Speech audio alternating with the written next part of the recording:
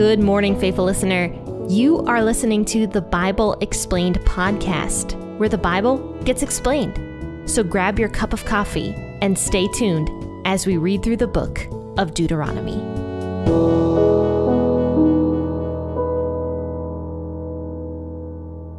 Well, hello there and happy Wednesday, faithful listener. This is Jenn here with the Bible Explained podcast, and today we're going to be discussing the waters of Meribah. And you might recognize that as something that we discussed out of Numbers before. But yeah, we are going to discuss that all over again. And I'm going to bring a new perspective potentially to you guys regarding the waters of Meribah. Because once again, as Moses is going through Deuteronomy and orating the law to the people, he is retelling the history of everything that went on. So now we are at the waters of Meribah, where Moses committed his sin that made him not allowed to go into the promised land. Now, before we begin all this, just a word from our sponsor, which is myself. But anyway, check the links in the bio of this podcast episode, and you're going to find everything and everywhere that P40 Ministries is. So go to each of those things and subscribe. You know, the YouTube channel is up and running finally. It's been up and running, but I finally have some content on there. I'm going to be producing more content for the YouTube channel. So please go over to the YouTube page and subscribe to the YouTube channel so you don't miss anything over there. And then also you're going to find my contact information in the bio of the podcast episode and the information regarding the books that I have written. And the one that is brand new that just came out is the Adore, the Advent devotional for teenage girls. And Advent is literally around the corner. It is like 2 weeks away. So grab a copy for your daughter or for your girls group. Or if you know a teenage girl that could use an Advent devotional, check out the Adore Advent devotional for teenage girls. And you'll find that link in the bio of this podcast episode. But let's go ahead and read Deuteronomy chapter 3, verses 23 through 29 today. This is actually finishing out this chapter of Deuteronomy. And we're going to move into chapter 4 on Friday. So feel free to pause this podcast episode and grab your cup of coffee or your cup of tea this morning and join me as we read Deuteronomy 3 verses 23 through 29. As always, of course, I'm going to be reading out of the WEB version this morning. I begged Yahweh at that time, saying, Lord, Yahweh, you have begun to show your servant your greatness and your strong hand. For what God is there in heaven or in earth that can do works like yours and mighty acts like yours? Please let me go over and see the good land that is beyond the Jordan, that fine mountain and Lebanon. But Yahweh was angry with me because of you and didn't listen to me. Yahweh said to me, that is enough. Speak no more to me of this matter. Go up to the top of Pisgah and lift up your eyes westward and northward and southward and eastward and see with your eyes, for you shall not go over the Jordan.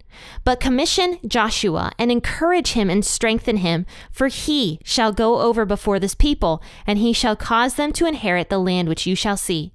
So we stayed in the valley near Beth Peor.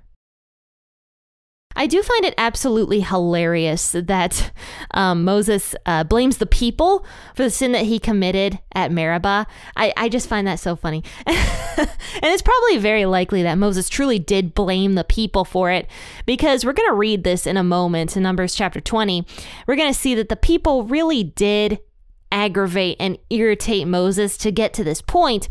However, Moses did it himself. You know, he made the choice to disobey God and to do what God asked him not to do, and then he got punished for it. Now, I don't believe that Moses would have been not allowed to go into the promised land had he not done that, because that was really when God said that Moses would not be allowed to enter into the promised land. And why this was so important to Moses, I mean, think about this. Like, Moses was the leader of Israel. He greatly cared. You can see how much Moses cares, though in Deuteronomy, he's sick of the people. You can just you can just tell by some of the verbiage he uses that he is just like tired of the crap, you know? He's just tired. But he really did care about his people. He cared so much that he regularly intervened for his people. When God was like, I'm going to destroy these people. Like, I am sick of them. Moses is like, no, don't do it, Lord. Don't do it. And then the Lord relents. So Moses, yes, he truly did care about his people. He might have been tired of them now and then, as we often get with our jobs, but he did care. So if he's doing something for like 40 years of his life, because that's pretty much how long Moses was Moses was the leader, if not a little bit longer, actually, because Moses died at the end of the 40 years in the desert. And then on top of that, we don't know how long Moses was the leader before that time period. I would guess a few years, if not several years. Moses was commissioned to lead the Israeli people. So of course Moses wanted to lead his people beyond the Jordan River and to see the promised land. Of course he wanted to do that. I'm sure that this was a huge struggle to Moses, that he was not allowed to go into the promised land. And we see that right here in verse 23. I begged Yahweh at that time, saying, Lord Yahweh. You know, he's begging God. And it sounds to me like he begged God a lot on this matter, because finally God was like, I don't want to hear another word. So I don't think that this was just once or twice that Moses was begging God. I think he begged God quite a bit on this matter, saying, please, Lord, I know that you're angry with me, but please let me go over and see the good land that you promised your people. Let me finish this to completion. Let me finish what you have started through me, right? I mean, Moses really wanted that, and he was not allowed to get it. God was very firm on that boundary he made with Moses, that Moses was not going to be allowed to go into the promised land. God made that boundary and stuck with it to the very end. And Moses did not go into the promised land. Unfortunately, that role was left up to Joshua, who was Moses' second in command. And I can imagine that Moses was really struggling with some jealousy.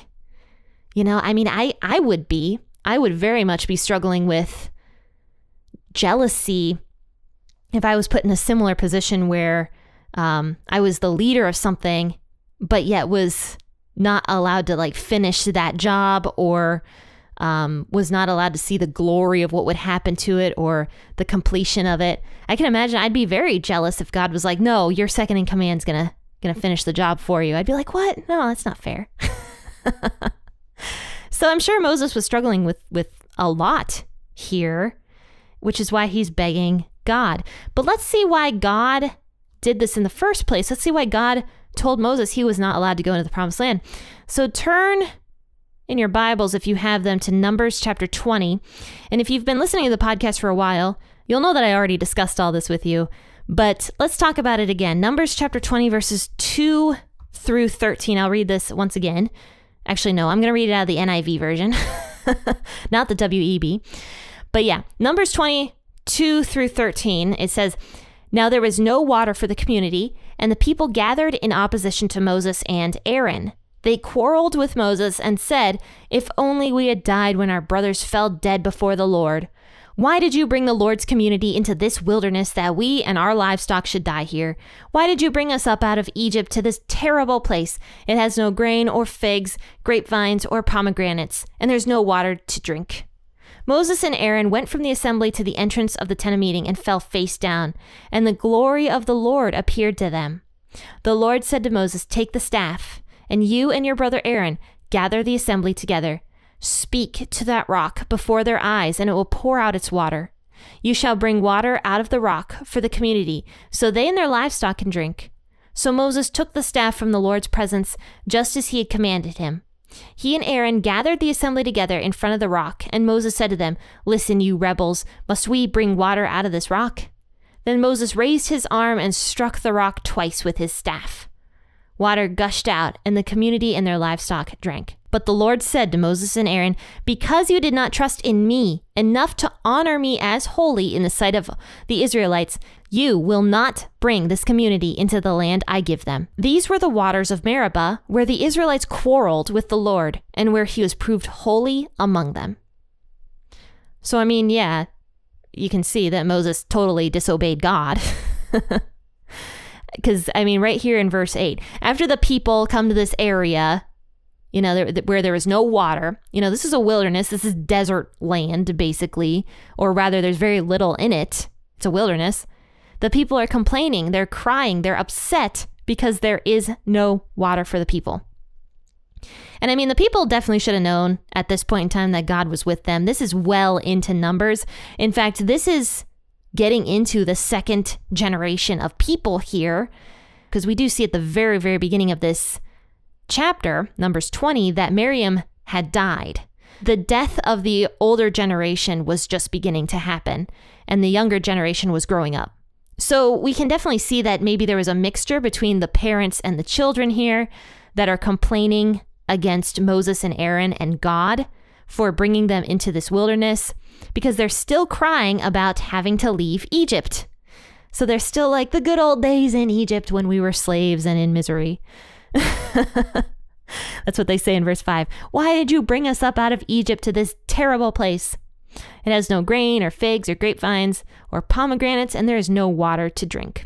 So, I mean, they do have some legitimate concerns, right? I mean, there's no water. I mean, we definitely need water to survive, but they didn't have to go about it this way. Like, this older generation was teaching their children that God's provision was not enough for them and that God was not going to take care of them. And what's so frustrating, I'm going to guess, about this moment for Moses and Aaron is that God was among his people. It actually says in Scripture, we read this, that God did not leave his people. His presence was basically always there in the form of either a cloud or of fire at night. And so since God's presence was always there, the people should have known enough to know that they could have asked God gently for water and not complained against Moses and Aaron and against God once again. So this was a very frustrating moment for Moses. He's about done with the people, I mean, I can imagine already at this point he is infuriated that they did not go into the promised land. So Moses and Aaron leave the people and they cry before God at the entrance of the tent of meeting. And God's glory appears to them, to both of them. And remember, Aaron was Moses' brother, and he was also the high priest at this point in time.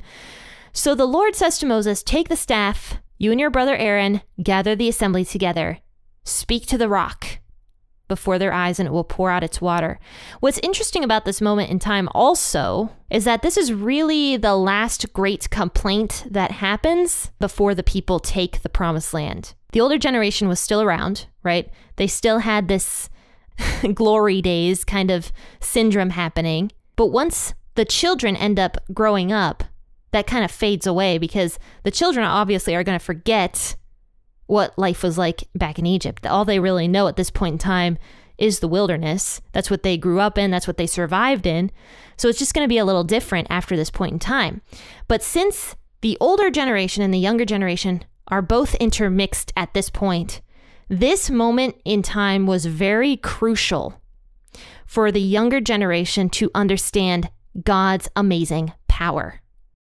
Though they might have known about God's power and seen his presence in the cloud and in the fire, this was a very defining moment for God making himself holy to the next generation of people and them really seeing this wonderful miracle that was about to take place.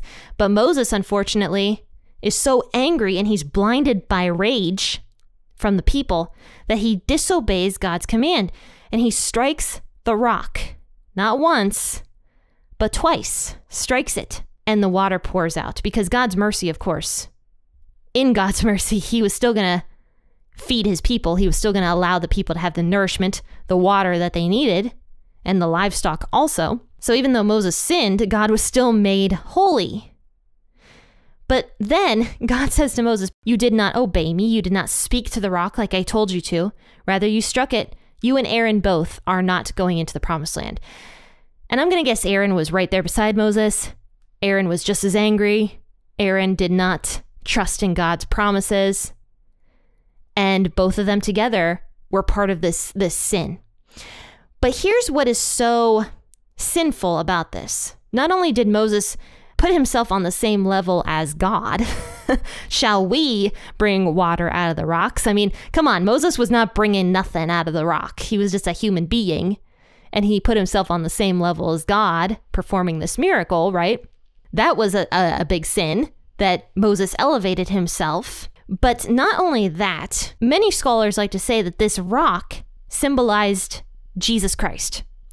Because we actually see that there's a verse in 1 Corinthians that talks about the rock being Jesus, where water poured out of him, like living water. And it's a direct parallel to this story. And if you remember what happened years before this, Moses had actually struck a rock once before, several years prior to this. But God had commanded Moses at that point to strike the rock so that the water would come gushing out. So Moses had already struck the rock. You know, Jesus was struck for our sins, but he doesn't need to be struck again. And Moses struck the rock twice on top of that. So this is the third time Moses strikes the rock, because he struck it twice in this incident, and then once before this. Jesus did not need to be struck twice. And if this is a symbolism of Jesus, if the rock symbolizes what happened to Jesus, Jesus was struck once for our sins, and then now through faith, we come to Jesus. And here's what God said to Moses after he made this sin of striking the rock twice. God says to Moses, "Because you did not trust in me enough to honor me as holy." Right there. Moses didn't have enough faith in God to provide water by just speaking words to the rock. So that's kind of a parallel where nowadays you and I, we come to Jesus through faith. Unfortunately, Moses did not have that faith. So that's another interesting correlation that might be the reason why God was so strict with his boundary and his punishment of Moses, that Moses was not allowed to finish his job of bringing the people into the promised land, because Moses just did not have enough faith, is kind of where I think God is getting at. And even though Moses is begging and pleading with God, if we go back to Deuteronomy 3, God is like, no, you are not going into the promised land. Rather, strengthen and encourage Joshua, because he's going to take over the job for you, and he is going to bring the people into the land. And we do see that Joshua was a man with very great faith. We're going to move into the book of Joshua soon, which is all about Joshua. And we see that he had tremendous, tremendous faith in God and great belief in God. So Moses' role now is not to bring the people into the land, but to encourage Joshua to have that faith in God, to lead the people into the promised land. So all of this just kind of shows God does judge leaders very harshly. And I think that that is necessary if a person is going to be a good leader. People who are leaders need to take the role very seriously. And for example, I wouldn't really consider myself a leader in a lot of aspects, but I do teach the Bible. I mean, I'm on the podcast every day teaching the Bible. And God is going to judge me harsher than another person who just listens to the podcast. Because if I'm sitting here teaching stuff that is contrary to Scripture, or if I'm sitting here teaching that my opinion is fact, when in actuality it is not fact, that is something that God takes very, very seriously. So I need to be very careful with what I say. And this is why I tell you guys, always read the Bible. You know, like, don't just take my word for it. Don't just take what I say for fact. Just crack open your Bible and just read it for yourself, because that's really the best way that you can gain knowledge as to what the scriptures say. So don't just take anybody's word for it. Nobody.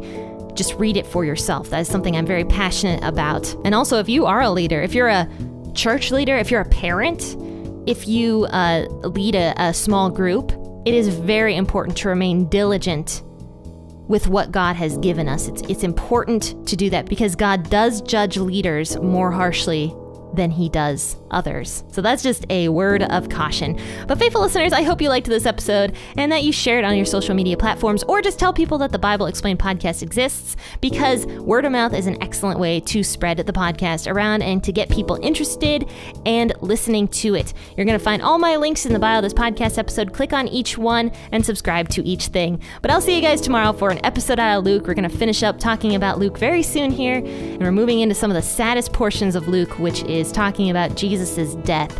So tune in tomorrow for that, and I'll see you bright and early. Happy listening, and God bless.